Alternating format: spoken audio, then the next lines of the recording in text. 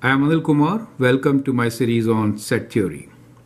Here is an excellent question from one of our subscribers, and I hope many of you will benefit from its solution. To post your questions, you can always send them to my email address given in the comments. The question here is, given A equals to a set of 0, 1 and 2, these three are the elements of set A. How many proper subsets will be there for the set A? That is what you need to answer. 4 choices are given to you. Now let's first try to understand what is the meaning of proper subset, right? So if I have subset of A, what I'm trying to say here is that if my set A is shown by this particular circle, then the subset will be totally inside it, right? Now we could also have a condition where for A, we have another set B which is same as A. Correct? So we could have two scenarios. One as shown here and one where A and B are equal. Right? So we say set A is equal to set B.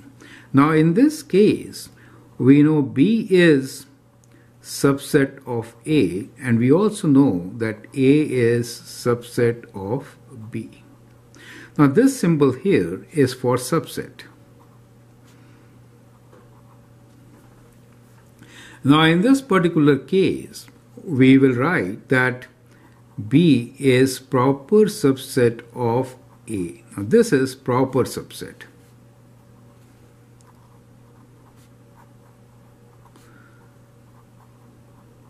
So when we say B is proper subset of A, it really means that B is not equal to A, right? B is totally contained in A, correct? So that is the proper subset. So I hope that makes the point very clear. What do we understand by proper subset and subset? And the symbols are also different. Do you see that symbol here and here? So that underscore is not there in proper subset. Now let's look into the question. How many proper subsets will be there for A?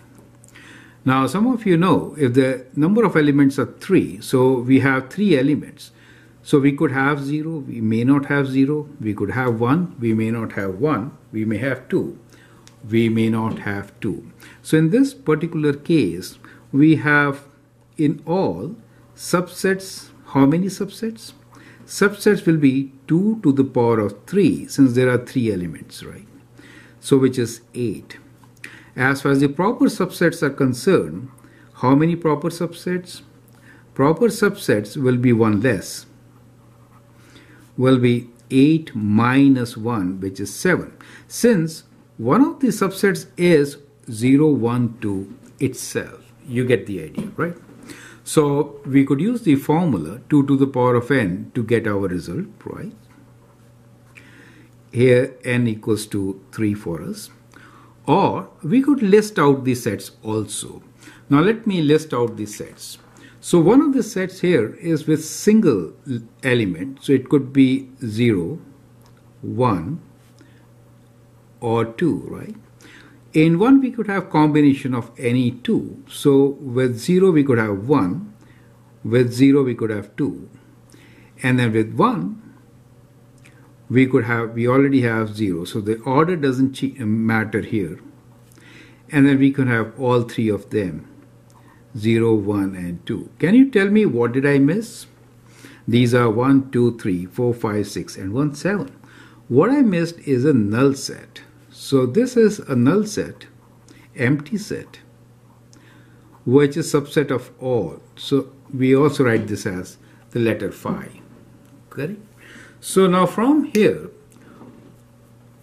now all these are proper subsets. 1, 2, 3, 4, 5, 6 and 7.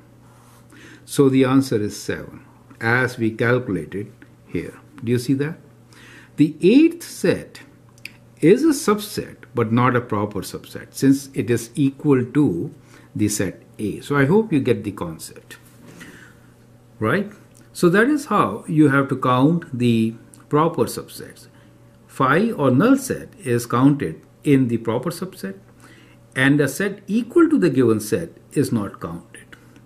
I hope that makes sense.